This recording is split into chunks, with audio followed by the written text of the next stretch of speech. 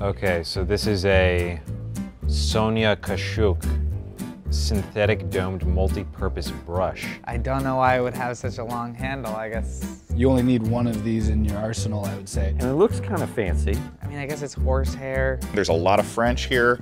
I think French is a very important thing in women's beauty products. At $12. This is probably like 40 bucks. So this is obviously a hair blower.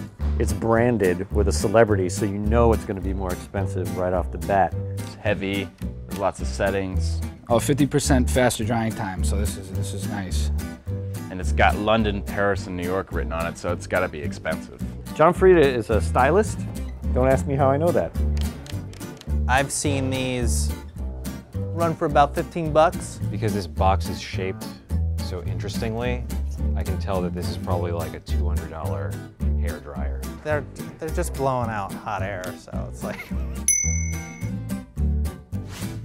Pixie by Petra. This is a flawless vitamin veil foundation. Is this, you put it on before the makeup, maybe? There's also a lot of French on this. I want to say $35, but I feel like I'm overshooting it.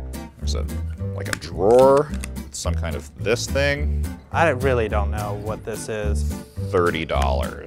$18. So I am looking at a wedding gown. This is a high-end wedding dress just because of the long veil.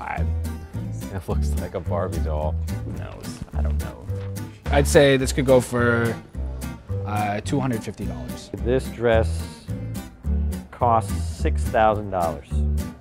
I don't understand the differences between them. Like, they're all white and they just have the frills in different places. I feel like the worst Price is Right contestant ever right now.